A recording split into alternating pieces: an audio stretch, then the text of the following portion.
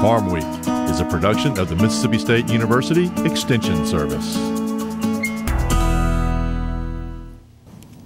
Today on Farm Week, one long-range weather forecaster is predicting an early frost in the Midwest. We know it has been hot in the south, but other parts of the country also are being hit hard by the weather. In southern gardening, it may be hot this summer, but go for the lantana if you want a plant that can take the heat. In the markets, pond bank catfish prices continue to rise as solid export sales help out beef prices. In the feature segment, a farmer who's as much as home on Facebook and Twitter as he is on his dairy farm. Will Gilmer tweets every day to more than 2,500 followers about what's happening down on the farm. I don't think there's any dairy farms in downtown Manhattan or in Chicago or Los Angeles, so somebody has to let them know where their milk's coming from, and it might as well be us.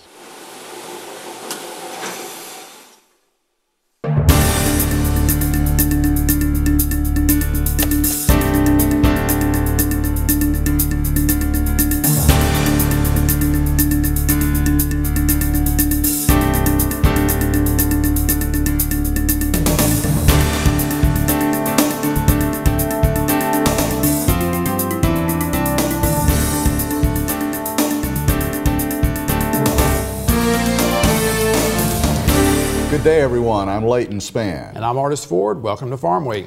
It's been a hot, dry summer in the Mid-South, and it's even drier in Texas and the Plains. Leighton, one weather forecaster says this will continue through the rest of the growing season, but the chances are good that there will be an early freeze in the Midwest. That's bad news for their growers, perhaps good news for prices. Meteorologist Jeff Doran Sr. of Planalytics says this year's two-year La Nina does not bode well for a good finish to the corn crop in the Midwest. Doran told agweb.com that when a two-year La Nina occurs, there's usually an early freeze in parts of the Corn Belt. Doran said there have been 12 times where a two-year La Nina was recorded. In 10 of those years, an early freeze took place, perhaps 7 to 10 days early in the Midwest. That's not good news for many Midwest corn farmers who needed a late fall to make up for a rain-delayed planting this spring. In the south and the west, Doran says there's not much moisture expected for the rest of the growing season. Only hurricanes might give some relief. It's not news anymore that it's hot in the south, but we're not the only area having weather problems. Some states have it worse than we do, much worse. Market to Market's Mark Pearson has this weather wrap-up. The nation's top cattle-producing state of Texas is enduring a drought of epic proportions. Arid conditions continue to blanket much of the Lone Star State, where residents experienced the driest 9-month period and hottest June on record. More than 90% of the state is rated in the two most severe stages of drought. Pastures and water sources have withered under the hot sun, and now there are reports of livestock dying, not from a lack of water, but too much of it. Hoping to quench insatiable thirst, cattle have come over to hydrate, setting off what can become a fatal electrolyte balance. So far, an exact number of cattle deaths has not been tallied. Farther north, too much water is also a problem. Along the Missouri River, high water still covers hundreds of thousands of acres, but the end may be coming into focus. The U.S. Army Corps of Engineers announced a reduction of outflow from 5 of 6 dams along the river. The Corps plans to reduce discharges from Gavin's Point, the final water regulation stretching from South Dakota to near St. Louis, to 150,000 cubic feet per second by early August. But the threat of levee breaches still looms in Missouri as heavy snowmelt and rainfall continues to make its way downstream. And the heart of the Corn Belt was slammed by unusually strong winds. Damage was confined to a narrow band that stretched from central Iowa all the way to Canada. The National Weather Service called the storm a derecho, a system of sustained winds associated with rapidly moving showers and thunderstorms. Winds from this particular storm range from 80 to 105 miles per hour, and the gusts pushed corn plants over in many locations. Early damage estimates ran into the hundreds of thousands of acres, but current estimates amount to only about 10% of that amount. When the summer heats up, is there a flowering plant that will stand up to the heat? Well, in this week's Southern Gardening segment, Extension horticulturist Dr. Gary Bachman shows us the lantana is a plant that sizzles in the summer landscape.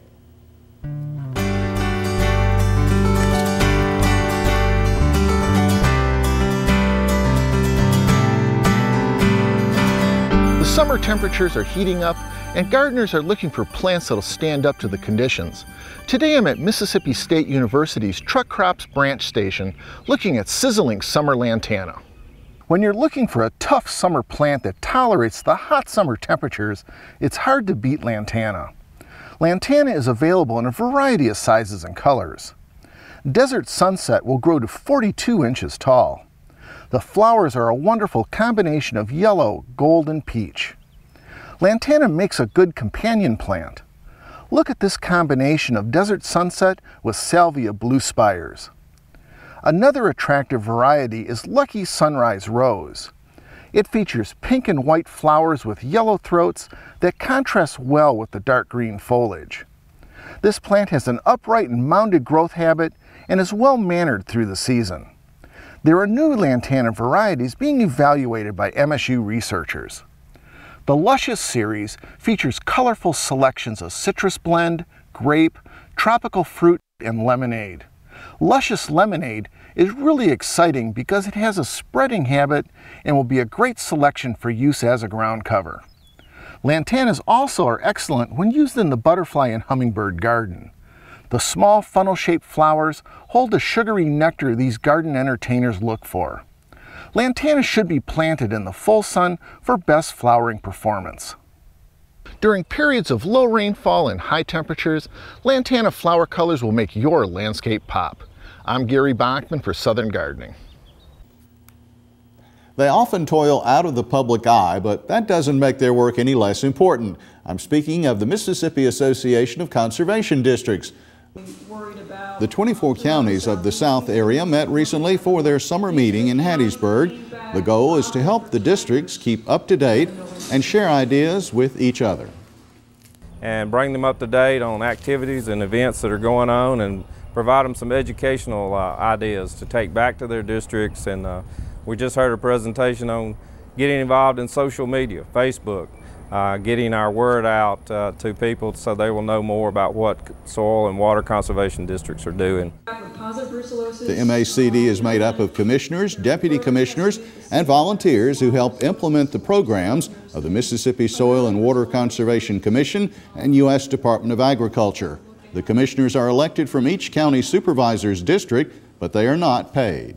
Our board of supervisors in every county across the state are our main funding source. We receive some funds through cities as well, but most of the time our funds to run our districts are funded through the counties and the board of supervisors.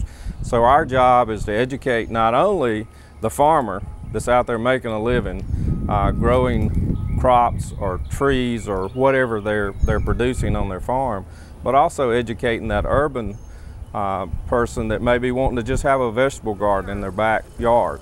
A lot of our programs are educating the young people, not only about conservation practices, but just about where food comes from in general. Where do they get their milk? And milk doesn't come from the dairy case at the grocery store. There's farmers out there that produce that. So we work very closely with our school teachers, our school districts. This year's winner is Famweek Television, Mississippi State University Extension Service, Artist Forward Editor. And we're pleased to announce that Famweek was honored with the Southern District's Friend of Conservation Award for 2011. Famweek was also given the same award from the Lamar County Soil and Water Conservation District. And here we are. Here they are. Very handsome plaques, I might add, too. And we thank them for honoring us with that. It's always good to know that folks appreciate what you do. Helps you to go in and do it again the next day. But it was kind of like old home time down there. A lot of people watched Famweek a long time.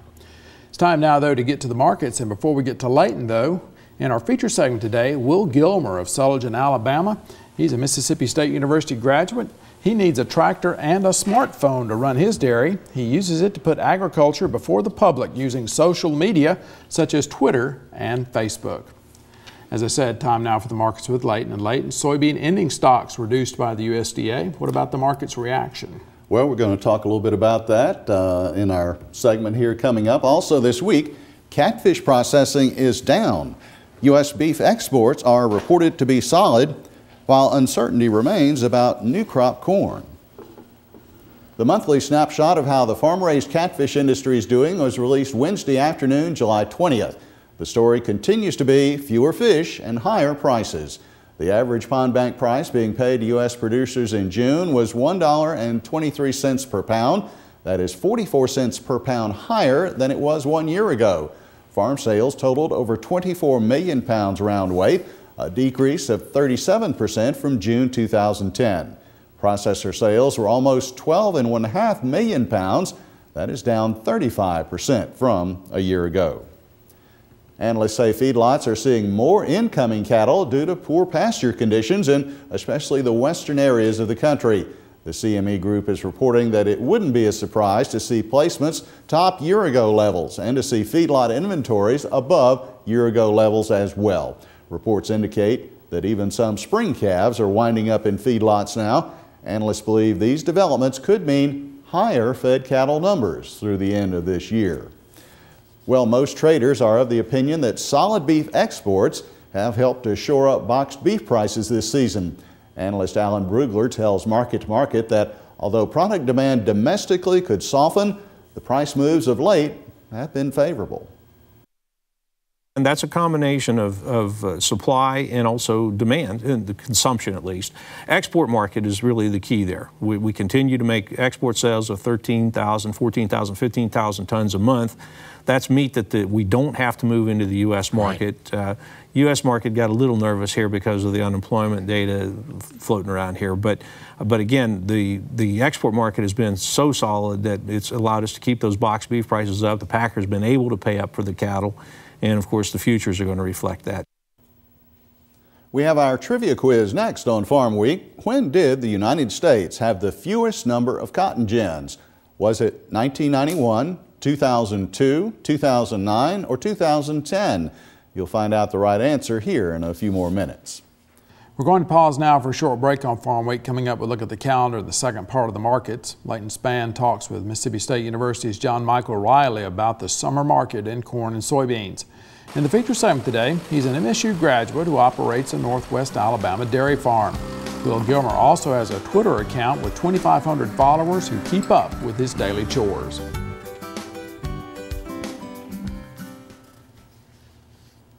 Committed? Without a doubt. Because true beauty takes time. It's a process, but when you're committed, you do the work. And in the end, when you've put in the time, the real masterpiece is revealed. So yes, I'm committed to my marriage. Till death do us part. Commit to your marriage. Before we get back to the markets, let's look at the Farm Week calendar. Mississippi State University will hold a whitetail deer management short course next Saturday, July 30th. The cost is $95. That includes lunch, a t-shirt, and educational materials. You'll learn about the factors that influence antler size and how different harvest methods affect it. Methods differ for spikes and bucks. The location is the College of Forest Resources building on the main campus of Mississippi State University in Starkville. Registration is limited to the first 70 people, so we'll have a link on the Farm Week calendar to help you register ahead of time. Mississippi State University's McNeil unit will hold its annual Muscadine Field Day on Saturday, August 13th. The McNeil unit is located on Highway 11, just south of McNeil. The hours are 8:30 to 11:30 in the morning. There's no registration fee. Almost all the muscadine varieties available to the public are grown at this unit. So go to our Farm Week website at farmweek.msucares.com for information on these and other events. Now check out this Farm Week snapshot.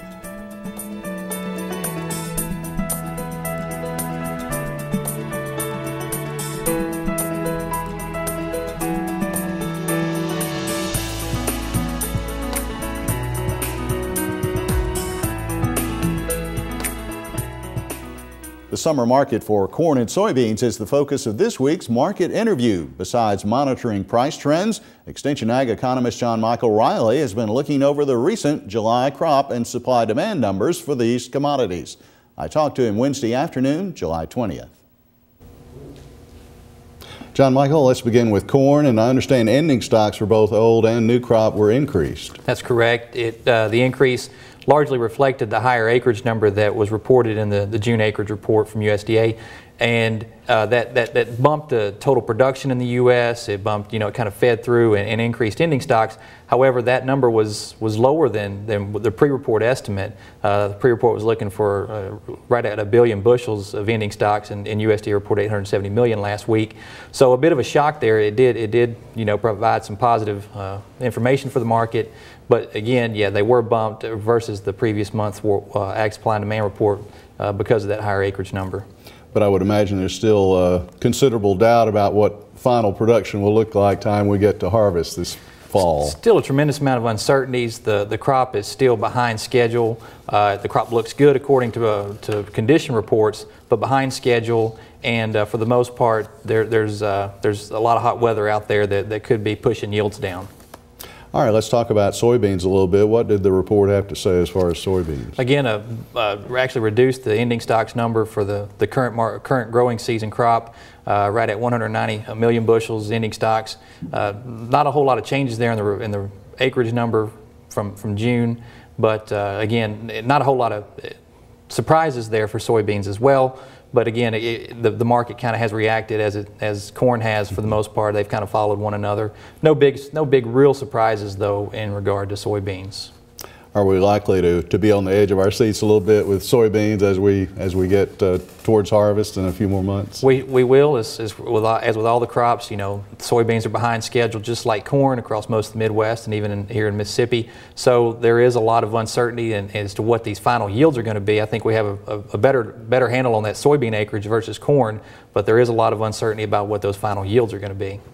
And I guess, again, the next report in August, we may see some changes that are unexpected. They're resurveying a couple of states due to some flooding for acreage numbers, and that's going to be reflected in the August report. We're also going to start getting some objective yield data back, which will move from trend line, and it will actually be data coming in from the field. So that August report is one that we're really going to look heavily to.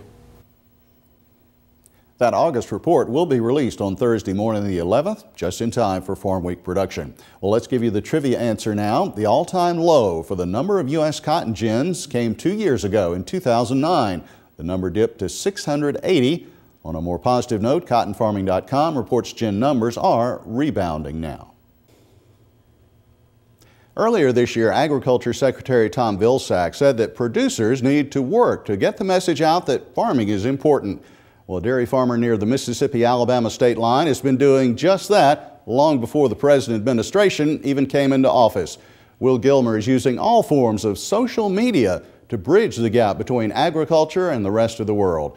Some might just call Gilmer an early adopter, but the Mississippi State graduate sees his communication work as part of the responsibility he has as a farmer. I don't think there's any dairy farms in downtown Manhattan or in Chicago or Los Angeles, so somebody has to let them know where their milk's coming from, and it might as well be us. When it comes to using social media to tell agriculture's story, few people do it any better than Mississippi State alumnus and third-generation dairy farmer Will Gilmer. Using his smartphone, Gilmer may post over a half-dozen messages a day on Twitter. All the cows have been milked and fed for the morning, he wrote on July 6th. After breakfast, we're going to sort and vaccinate young heifers.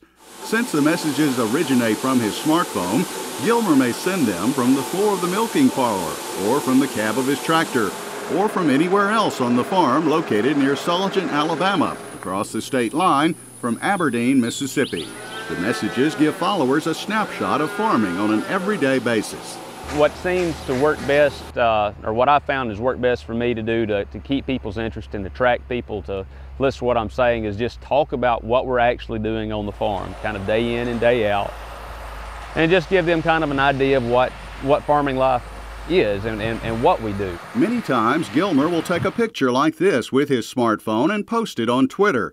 After 2 months with no calves, we're starting to have a few dry cows freshen, he tweeted with the photo. This cow gave birth to a bull today. Will Gilmer has over 2,700 people following him on Twitter, but this popular social media is only one of many ways Gilmer communicates about agriculture from the farm. Of course, he has a Facebook page up and running for the dairy, too. Over 1,800 people have clicked that they like something on the page. But long before Twitter and Facebook, Will Gilmer's very first communication effort was the dairy farm website. He developed and launched it almost 10 years ago in 2003. Today, it includes an educational tool for children that Will Gilmer calls Adopt-A-Cow. Once you sign up online, an 8x10 photo of the cow you choose is emailed to you, along with a certificate of adoption. A child can then check the website monthly for updates on how the cow's milk production is going and whether it's had a calf. The website also features a photo of the current Milk Mustache Contest winner. That annual contest is always a feature of June Dairy Month. After the website was fine-tuned, Will Gilmer added another social media tool in 2007, the Dairyman's Blog. It was more or less just a way to have a news feature for our farm. We had a page on our website where I would update about once a month what had been happening, but it wasn't updated enough that people particularly cared to read it. So I thought, well, if I do a blog and do it more often, maybe we'll be able to reach more people, and that worked, and everything else is just kind of spread from there. The Sunday, June 19th post on the blog was devoted to Father's Day. Will simply titled it, "My Dad, a Farmer and a Family Man." Will has been farming with his father, David Gilmer, since graduating from college in 2001. In the summer of 2011, they had 163 cows in the milking herd, the lowest number in quite a while.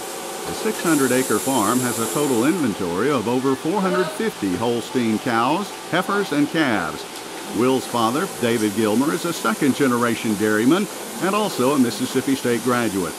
David doesn't actively use social media himself, but totally supports his son Will's efforts to communicate about agriculture.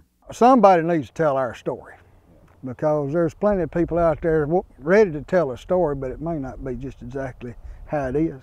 Will Gilmer added videos to his website in 2009 and began posting them on YouTube as well. His father has appeared with him in at least one segment of the MooTube Minute, as the videos are called. This episode is titled "A Typical Day on Gilmer Dairy Farm" and has received almost 1,400 views online. Other segments focus on vocabulary. This episode explained the term slurry to viewers. Other editions of the MooTube Minute simply deal with particular events on the farm. Hi, this is Will Gilmer with the Gilmer Dairy Farm MooTube Minute. Coming to you from our maternity pasture where Big Annie, number 232, has just given birth to a heifer calf about 10 minutes ago. I've always tried to be informative during them, but the first ones I really tried to be kind of wacky and a little bit out there, because you have to do something different to get people to pay attention to you. And by doing that, I was able to start building a group of people who would subscribe to the videos and watch them. And as that has grown, I've been able to get a little bit more serious and talk about going more in depth about the things we're actually doing. And that's not to say I still don't do a few goofy ones now and then, or sing or something like that. And I'm proud for Will to be able to kind of use these avenues to get our message out that hey, we're doing things as efficiently as we can. We're trying to take care of the environment. We're taking care of our animals, and we're just being good stewards of what we've been given control over. Will Gilmer was chairman of the American Farm Bureau Federation Young Farmers and Ranchers Committee during 2010. He used that position to encourage other producers to follow his lead in getting the message out about agriculture using social media. He has no doubt that other young farmers around the country are more involved in communication now, and that consumers are picking up on the messages and responding. We do get a lot of feedback from people that are in agriculture that ask us about some of the things we're doing on the farm. But we're also getting comments from people who live in cities and urban centers who don't have a dairy farm anywhere around them, or any kind of agriculture really. So it's a great way for us to connect with those people. You know, the way I look at it, me and my dad, and other farmers in this area have a responsibility to talk to people in our area, in our community, about the things we're doing. But there's, places in this country where there are not farmers available, and they need to hear about agriculture too. So we also have that responsibility to talk to them. From out in the country, social media is enabling dairy farmer Will Gilmer to successfully convey his important message around the nation. From Sulligent, Alabama, I'm Leighton Spann reporting.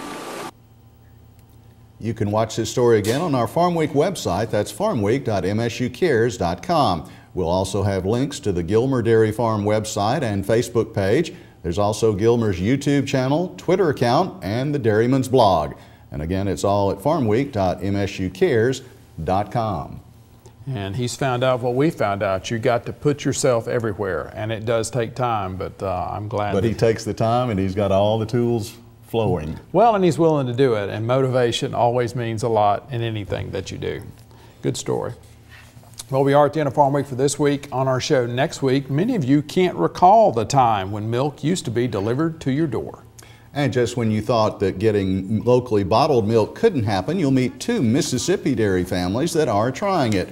One Oxford area family concentrates on liquid milk, while the other South Mississippi operation does other milk products as well. In Southern Gardening, see how a small vegetable garden can produce big results. You don't have to have a couple of acres. For the rest of the Farm Week crew, I'm Artis Ford. And I'm Leighton Spann. Thanks for watching. We'll be back next week.